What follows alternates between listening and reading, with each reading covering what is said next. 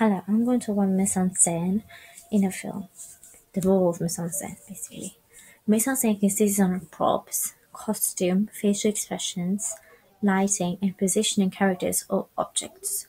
Setting is very important as it films the background. This can be sets of real-life locations, for example, seasides. This attracts audiences by building expectations of what they want to see from the film. This can be explored from different genders. Costume and makeup. These are indicators for us as audiences about the characters' personalities.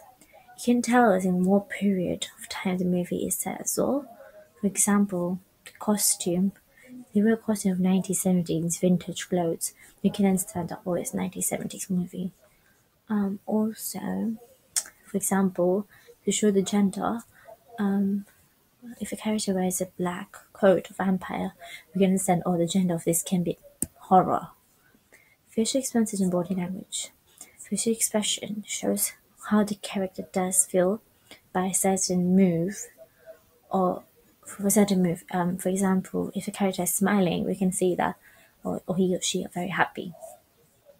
Body language will be a move, but also it can be how the character feels by showing us, for example, the particular character's relationship with someone else.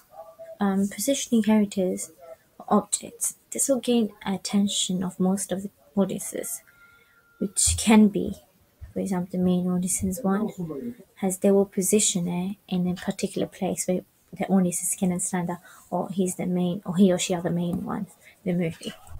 Lighting and colors.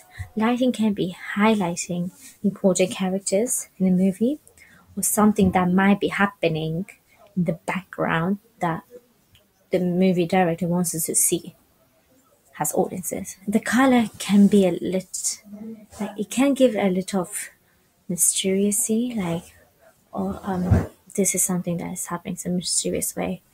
This is an example, but it also can show us, example, something very happy happening in the ending of the movie by giving a bright color of lighting. That's it. Thank you.